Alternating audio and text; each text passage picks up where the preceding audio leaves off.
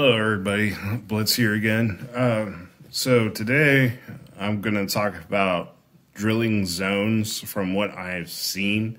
Now this is all personal perspective, your results may vary, all that other warning stuff.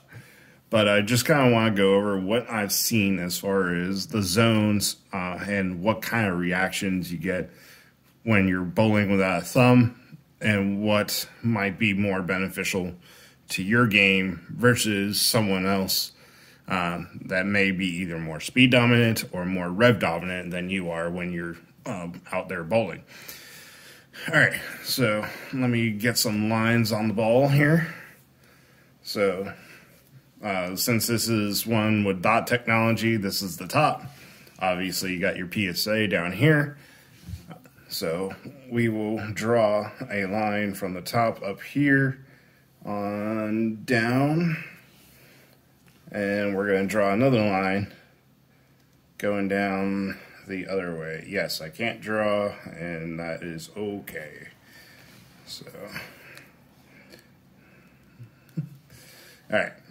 So relatively, these are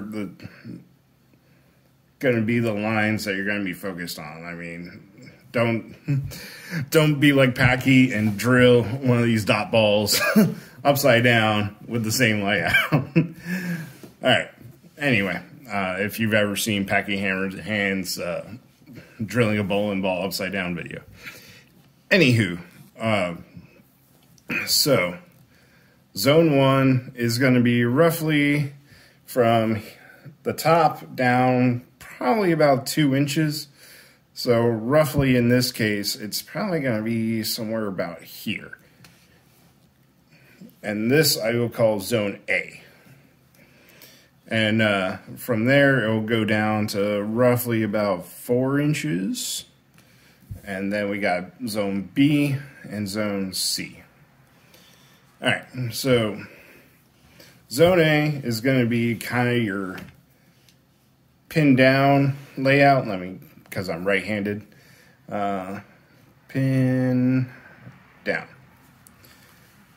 So this will make the ball obviously roll a little slower. It's going to be slower off the spot, and that's going to be good for certain situations and certain laying conditions. And that's very ball dependent. Whether you are speed dominant and rev dominant, that can also be a factor as well. But I'll get to that in just a minute. Zone B is kind of be your mid lane. Yeah, this is going to be kind of hard to read because of the white. Mid lane read area. So this ball is going to get down, start to read at the mid lane, and start to make its motion. Zone C is going to be your earliest.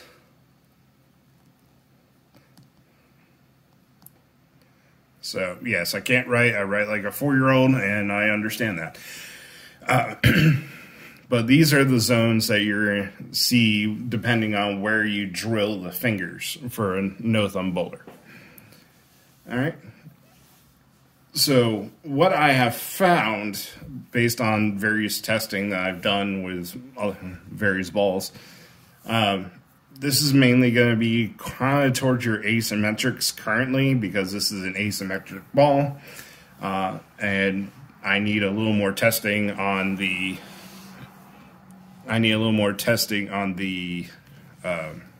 Symmetrical balls, but.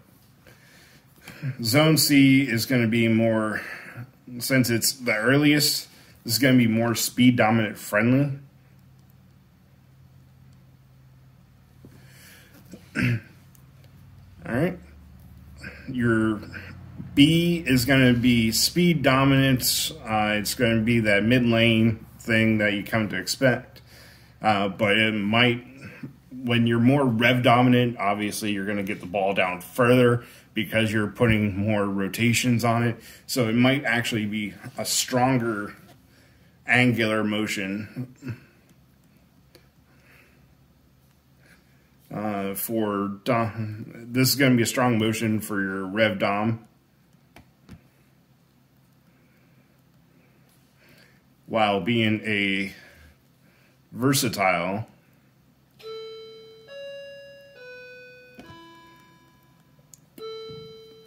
for speed Dom. So, and that's all gonna go to here. And then the pin down kind of motion that you're looking for in A is gonna be more a Rev Dominant motion. What I found is that speed dominant, it can work. It's just very touchy. So, but that's mainly going to be for your Rev Dominant players. You can play with the surface and make your speed dominant people get it there, but it's going to be tricky. But that's kind of general idea of what I found out. The Rev Dominant people are going to benefit more from A when they're looking for control. The strong Rev Dominant motion is going to be in Zone B. Zone C is going to be your speed dominant players, kind of like your Kyle Troops out there. Your versatile speed is going to be Zone B, or versatile ball reaction because of that mid lane motion. But here's just a little talking head video about the zones I've seen, and I hope you find this helpful. Thank you.